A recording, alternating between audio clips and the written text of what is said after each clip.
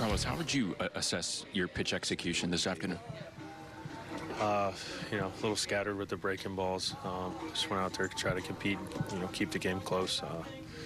Just missed on a 1-2 slider there to Gunner. I was middle. It was a poor pitch execution. But, you know, made some pitches. Obviously, I want to go deeper in the game there with the stuff I had. They had some good at-bats. They had some long at-bats, and just, you know,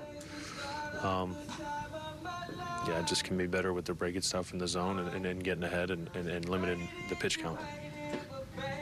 What did getting through that first inning the way you did do for you moving forward? Yeah, I mean, the goal is always to put up a 0. I just wanted to, you know, just get 3 outs as fast as I can and then put a 0 up and then, you know, kind of roll from there. I think you threw 4 fastballs in that first inning. Yeah. How'd that feel to you? A little different mix. Yeah, it was a little bizarre at first, but, you know, just wanted to show that I could throw sliders and breaking balls and, you know, kind of show the fastball late and got some swing and miss on some fastball, which showing that breaking stuff earlier. But yeah. Carlos, how tough is it to go into the break like this? It's still a good series. You guys win the series, but to lose like that and now have 4 days off. Yeah, I mean, I think it's going to put a little fire in us. You know, we get a nice little break to clear our minds.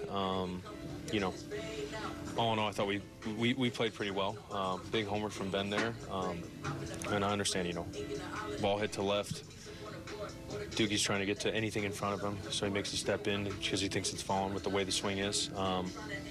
You know, I always appreciate the effort from Doogie out there. You know, he's always hustling, running the walls, and, you know, it happens. He's a good player.